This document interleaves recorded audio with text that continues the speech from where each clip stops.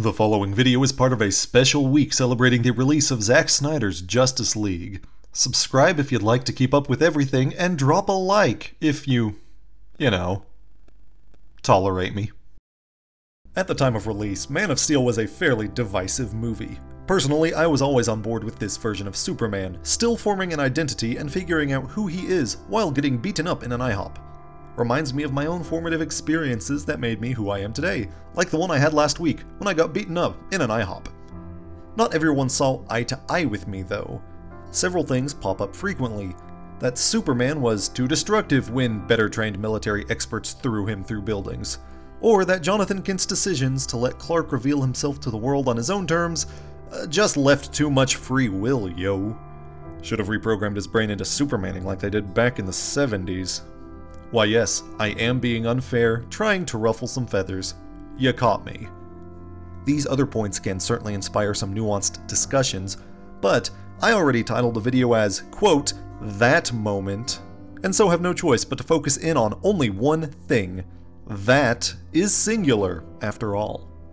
So, if you somehow haven't seen, heard, or even smelt of this moment by now, or if you've recently run headfirst into a concrete statue in order to experience your favorite stories for the first time for the second time, I will have to warn you that there will be spoilers. Superman stabs Zod's neck. Jesus, Charlie, there is no way anyone who wanted to click away had a chance to do so. Why are you being a dick today? Having destroyed General Zod's only chance of remaking Krypton, and with it, Zod's metaphorical soul, Zod decides he's going to keep trying to murder literally everyone until Superman puts him out of his misery, finally cornering a family with his heat beams to force Superman's hand. It's a classic case of suicide by cop, except this cop is actually friendly to other races. This description alone is perfectly sufficient to justify Superman's actions in a philosophical manner. Morally speaking, if someone is about to murder someone innocent, and you can only guarantee the innocent's safety by killing their assailant, you should pull a Nike and fucking end them.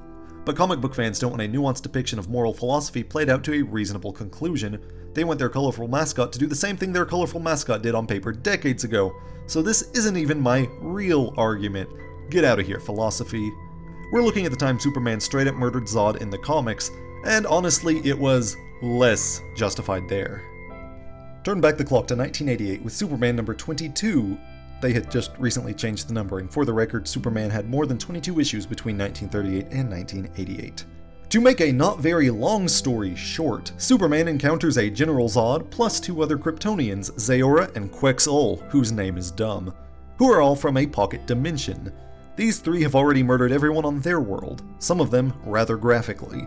As dangerous as these three are, Superman has no choice, and in the heat of battle, he permanently depowers them with gold kryptonite and then throws them all in a big steel box. Zod gives him a big ol' smirk and promises that he will get his powers back, he will come to Superman's Earth, and he will kill Superman and also everyone else.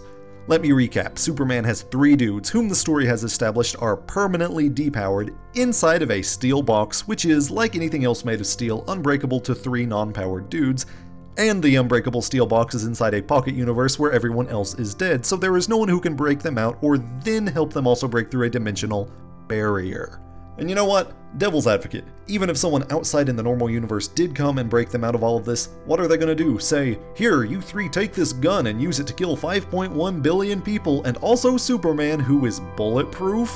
But, on the other hand, Zod did make an empty threat, so Superman calls them worse than Hitler, which is technically correct in this instance, and executes the three defenseless dudes with green kryptonite. At least they have a quick and painless death from it. Nah, I'm just pulling your leg. It's a slow enough death that Quetzal, whose name is dumb, tries to strangle Zod to death before the kryptonite kills them, and a painful enough death that Zaora offers to be Superman's sex slave if only he'll stop executing her slowly and painfully with kryptonite.